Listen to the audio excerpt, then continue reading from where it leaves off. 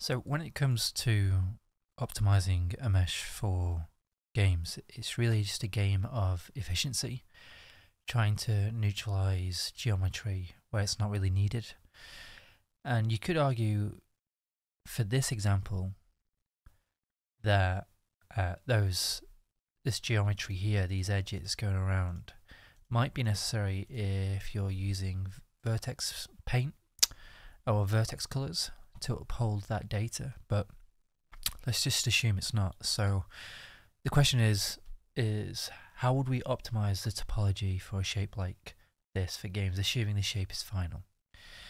Well, there are some compromises we can do, which might actually alleviate some other issues down the line if we're to keep the shape here as low poly as it is, which we can actually improve it because of the optimizations that we're going to do. So first of all, we really, unless it's really close, we don't really need this bevel here. It's fine to be in the high poly, of course, but in the low poly it's not really needed. So to do that, we could just collapse them all, but the faces are no longer flat. So what we'll do is we will turn on snapping and set it to vertex and keep it on closest. And as we move it, we just want to hit that line there, or that vertex, and now it's in the right position. And we can just remove that edge loop there. And I'm going to enable auto merge vertices, and unless it's the actual low poly with UVs, I'd have correct face attributes on, but I don't really need them. You can also find them, the auto weld, here in the top right corner. And I'm just going to edge slide all the way up. Let me just enable screencast and move myself up here so you can actually see in the bottom here what I'm clicking. I'm just going to edge slide all the way up, and they are going to be welding as I move. As they come into contact with other verts, they are now welded together. This is the standard where I would typically go about it to make safe merges reliably. And you just want to eliminate these edges altogether. This is just good practice to do in some regard. If you're trying to understand how all this works, just get rid of that rogue vert there. And honestly, something like this is entirely sufficient.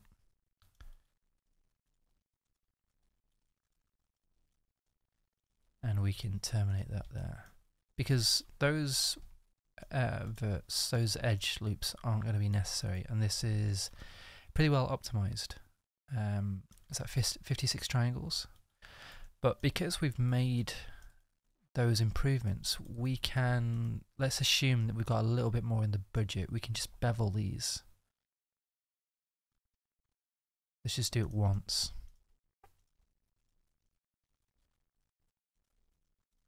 And terminate these edges, or these verts, at these corners here.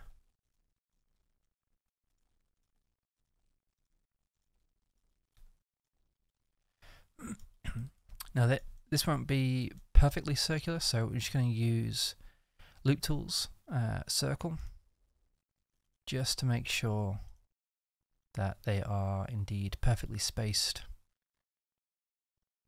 around, and there we go. Now to get rid of this faceting here as well, what I'm going to do, what I typically do, is I will use shade smooth. You might get all these horrible artifacts here, and we need to sort these ones out as well.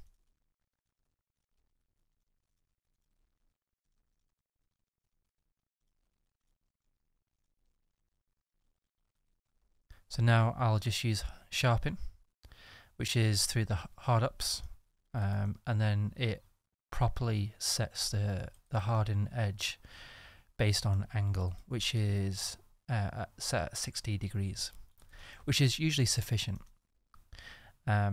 But typically, if it's a game ready mesh, you would set the hard edge based on the seams, UV islands, unless it's a shape that doesn't necessarily need them. Like if your seam here, if you've unwrapped this section here, and you've got a seam here, you wouldn't necessarily need a hardened edge or a sharpened edge here, because that might create some issues there. But yeah, this would be my solution to it. It's pretty straightforward. The process is just to how do you efficiently eliminate those vertices that are unnecessary. If it doesn't add to the silhouette, get rid, essentially. But that's the general process when making or optimizing geometry like this.